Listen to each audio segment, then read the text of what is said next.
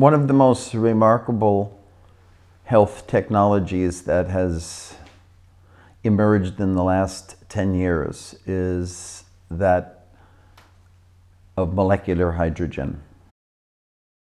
So we're going to talk about the molecular hydrogen product tablet itself and show you how to use it and tell you what I've learned from using it and what thousands of others have learned from using it. So this is our two forms of the molecular hydrogen tablet. The ActiveH2 Ultra. This is a water and wellness product, and it's been around for a number of years.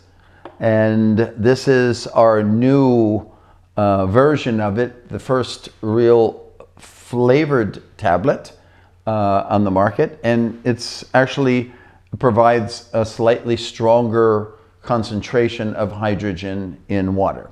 So we're going to just show you what happens when you put a reactive molecular hydrogen tablet in water. So you can see what appears to be effervescence, but it really isn't effervescence, which normally is defined as a reaction that gives off carbon dioxide. This reaction is actually giving off hydrogen gas. And some of this gas, actually most of this gas, is dissolving in the water and disappearing. If we were to measure the hydrogen coming out, it'd be very little, because it's actually staying in here.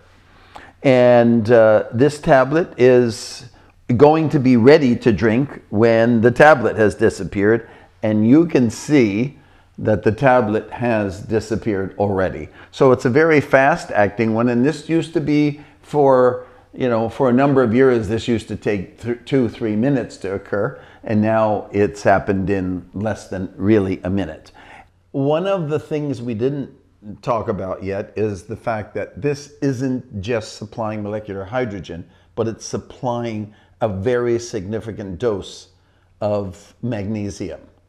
And if you've been keeping up on nutrition and so on, you might have seen it discussed in the popular press even that Americans, 76% of Americans are deficient in this mineral. And you want to drink this really as quickly as possible because the hydrogen is diffusing out. So this is the maximum concentration.